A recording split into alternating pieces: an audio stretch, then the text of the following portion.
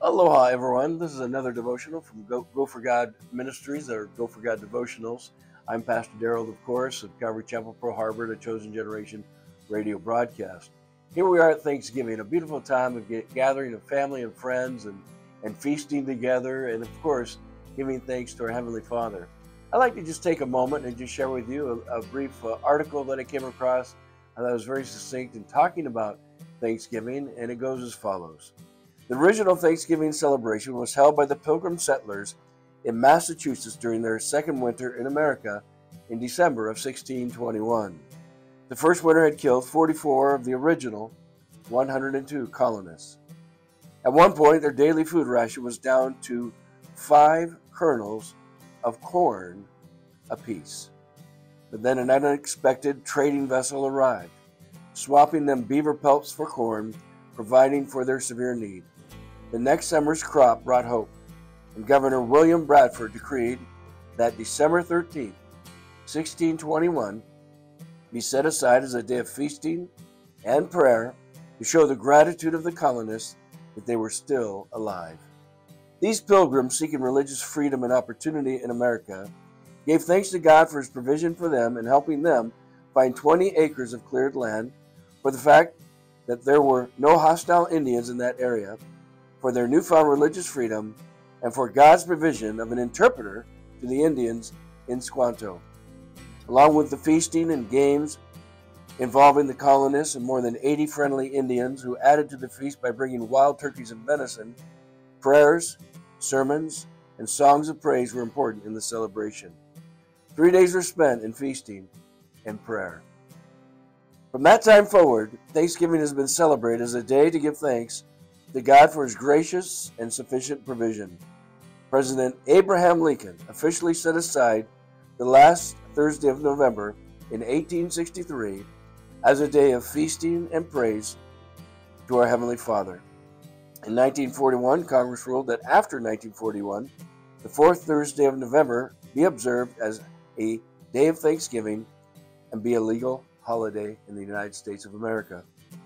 Scripturally, we find things related to the issue of Thanksgiving nearly from cover to cover of the Bible. Individuals offered up sacrifices out of gratitude in the book of Genesis. The Israelites sang a song of thanksgiving as they were delivered from Pharaoh's army after crossing the Red Sea. Later, the Mosaic Law set aside 3 times each year when the Israelites were to gather together. All three of these times, the Feast of Passover, Feast of Pentecost, and the Feast of Ingathering, or Tabernacles, involved remembering God's provision and grace. Harvest and Tabernacles took place specifically in relation to God's provision in the harvest of various fruit trees and crops. The book of Psalms is packed full of songs of thanksgiving, both for God's grace to the Israelite people as a whole through His mighty deeds, as well as for His individual graces to each and every one of us. In the New Testament, there are repeated admonitions to give thanks to God. Thanksgiving is to always be a part of our prayers. Some of the most remembered passages on the giving of thanks are the following. Rejoice always, it says in 1 Thessalonians chapter 5, verses 16-18. Rejoice always, pray without ceasing, and in everything give thanks, for this is the will of God in Christ Jesus for you. We also read in the book of Philippians, chapter 4, verse 6, be anxious for nothing. It literally reads in the Greek, stop worrying about every little thing or one little thing. He says, but in everything, by prayer and supplication, with thanksgiving, let your requests be made known to God. Therefore, also it says in 1 Timothy 2:1, therefore I exhort first of all that supplications, prayers, intercessions, and giving thanks be made for all men. Of all God's gifts, the greatest one He has given is the gift of His Son, Jesus Christ, on the cross at Calvary. Jesus paid our sin debt, so a holy and just God could forgive us our sins and give us eternal life as a free gift. This gift is available to those who call on Christ to save them from their sin in a simple but sincere faith. For this gift of His Son, the gift which meets our greatest need, the Apostle Paul says, thanks be to God for His indescribable gift. You know, as we look to our relationship with our Heavenly Father, the Creator of the heavens and the earth, how can we not give Him thanks for the beauty of the sky and of our world and all that goes on in our families and friends, the love relationship that He teaches us about through His Son Jesus Christ, the forgiveness He's given us, the grace He's given us, and by the way, eternal life in heaven, forever and ever and ever, will be radically changed, without sin, without death, without devil hassling us. We'll be living for the Lord Jesus Christ. My favorite psalm to always read on Thanksgiving is this. It's Psalm 100. Very simple, very basic, very brief, but so powerful. Make a joyful shout to the Lord, all you lands. The whole earth needs to be making a joyful shout to God our Creator. Serve the Lord with gladness. Come before His presence with singing. We all want to serve the Lord. We serve the Lord by serving one another. We're to serve each other, to bless each other, to help each other, to share with each other. And let's get rid of our criticisms and our complaints. Amen? Let's live for the Lord God. Let's serve one another with gladness, He says, with gladness. Take that trash out with gladness, with all those Thanksgiving bones and so forth, right? The turkey bones.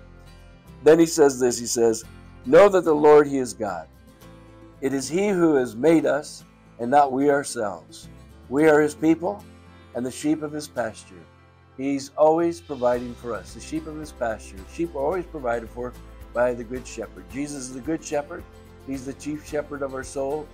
He is the shepherd that is always there for us. And when we're wounded, we're hurt, He picks us up, He puts us on His shoulders, He carries us through those trials and tribulations until we're safe and sound. This is the love of our Savior. Finally, enter into His gates with thanksgiving and into His courts with praise. Be thankful to Him and bless His name. For the Lord is good, and His mercy is everlasting, and His truth endures to all generations. Truth is found in the Lord Jesus Christ, who said, I am the way, the truth, and the life. No man comes to the Father except through me. He's the Son of God who sacrificed Himself for our sins and has granted us everlasting life in heaven. It's a beautiful relationship that we have with God, our Creator, our Heavenly Father, as well as His Son, our Savior, and we are His bride. He is our bridegroom. And thus, we are the sheep of His pasture, of which He always takes care of us. We always, each and every day, enter into those courts with praise and thanksgiving unto Him, because He is so deserving of all things. We all look forward to going to heaven. We'll be so grateful when we get there. But let's be grateful here with family and friends on this very special day we call Thanksgiving. Don't eat too much now. Enjoy. Have a great time. Feast with one another. Enjoy that turkey, those sweet potatoes, or whatever you serve at your particular Thanksgiving meal. But just make sure you follow what Jesus said. He says, love one another as I have loved you.